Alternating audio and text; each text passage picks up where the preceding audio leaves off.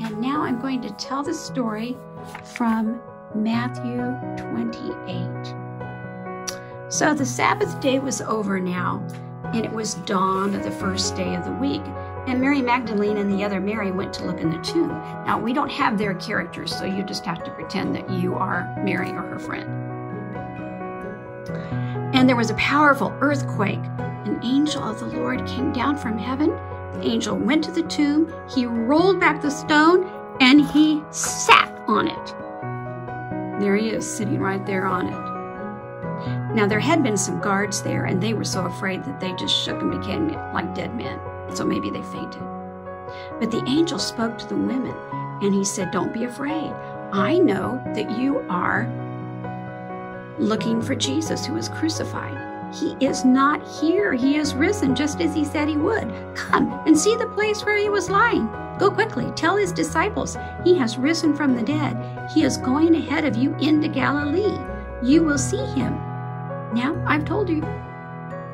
So they went back, told the disciples, and now I'm going to switch over to the John passage.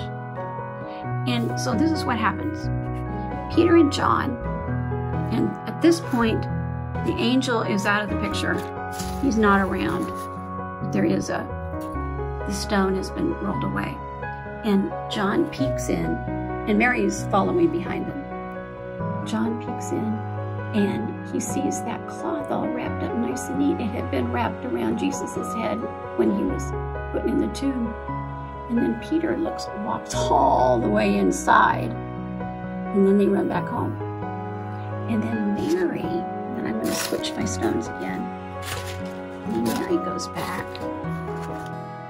and she's crying. She still doesn't quite understand. She did what the angel said. She went back and told the disciples, but she wasn't quite sure about this. And she begins to cry. And the angel tells her, let's see, I've got to look and see what the angel tells her.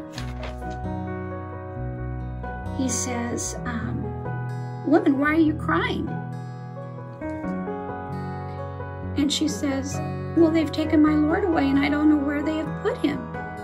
Then she turned around, and she saw this man standing there. She thought he was the gardener. And she said, "Sir, do you know where they've laid my Lord's body?" And then something happened. He said her name, Mary. And she recognized his voice the minute he said her name. Do you recognize your parents when they say your name? They know you better than anybody else. And Mary knew Jesus so well. Maybe she didn't notice at first that there were nail marks in his hand to indicate that he had died on the cross. And so she bent down and she began to cling to his feet. And he said, "Oh, don't do that. I still need to go up to my Father." And that is my retelling. I'm going to stop there, but you could read some more. Well, happy Easter to all of you. And I want you to remember that Jesus loves you, and so do I.